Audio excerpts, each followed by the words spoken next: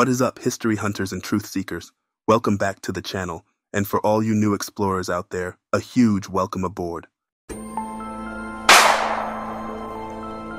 Hold on to your hats, myth enthusiasts, because today we're embarking on an epic journey to the land of the rising sun. Get ready to have your minds blown as we uncover the secrets of Izanagi and Izanami, the divine duo who shaped Japan itself. From a world of primordial chaos to the birth of countless gods and islands, this brother and sister pair have a story so wild, it'll make your head spin. We're talking forbidden love, a botched wedding ceremony, a terrifying trip to the underworld, and the ultimate act of creation. So grab your sake and get comfy, because you won't want to miss a single second of this mind-blowing tale that's sure to leave you craving more. Get ready to discover the origins of Japan and the fascinating figures who brought it to life. All right, folks, buckle up because today we're time traveling back to Japan. But this isn't your ordinary history lesson. We're diving deep into the captivating tale of Izanagi and Izanami, the legendary brother and sister duo from Japanese mythology and the Shinto religion. These two aren't just any deities. They're the power couple, credited with creating the Japanese islands and birthing a whole pantheon of Shinto gods known as kami. Now their names might sound a bit unusual, Izanagi meaning he who invites, and Izanami meaning she who invites. But trust me, their story is anything but ordinary.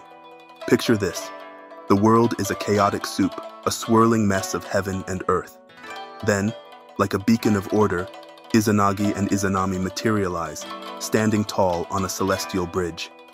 The elder kami, witnessing their arrival, bestow upon them a monumental task to bring order to the world, and to aid them in this cosmic mission, they're handed a magical, jewel-encrusted spear called Amano Nuboko. Armed with this divine tool, they plunge the spear into the swirling oceans, and with each mighty stir, droplets fall back into the water, solidifying into islands. The very first island they create becomes their home sweet home, and it's on this island that their story takes a truly bizarre turn. Feeling the urge to start a family, they decide to tie the knot, but their wedding ceremony is far from conventional. It involves circling a sacred pillar in opposite directions while exchanging vows. But a major hiccup occurs when Izanami, eager as ever, speaks her vows before Izanagi. Back in those days, women taking the lead was a major taboo, and this misstep had some serious consequences. When Izanami gives birth, their first child is a horrifically deformed being with no bones, known as the leech child. Horrified, they abandon the child to the sea, setting him adrift in a boat. Unfazed by this setback, they seek counsel from the elder kami and decide to give the whole marriage thing another go. This time, they follow the proper protocol, and Izanami gives birth to hundreds of kami, along with the main islands of Japan. However, this divine baby-making marathon takes a heavy toll on Izanami, and after giving birth to the kami of fire, Kagutsuchi, she's severely burned and succumbs to her injuries. Overwhelmed by grief and rage, Izanagi embarks on a perilous journey to the underworld, Yomi, determined to bring his beloved wife back. But when he arrives, he's met with a devastating sight.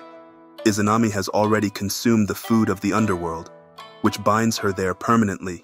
She tells him she can return, but only if he can resist the urge to look at her until she's ready. Izanagi agrees, but his patience wears thin, and he can't help but sneak a peek. What he sees is a horrifying sight. His wife's body is decomposing. Izanami, enraged by his broken promise, unleashes the fury of the underworld upon him. He narrowly escapes, pursued by the terrifying 8 thunders, and seals the entrance to Yomi with a massive boulder. Seeking purification from the darkness he encountered, Izanagi performs a cleansing ritual in a nearby river. As he washes away the impurities, numerous Shinto gods are born from the droplets that fall from his body. Now, Izanagi and Izanami's tale isn't just some ancient bedtime story.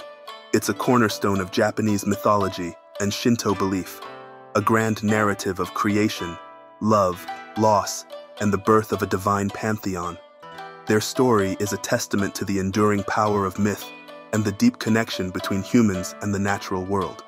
So, there you have it, the captivating saga of Izanagi and Izanami.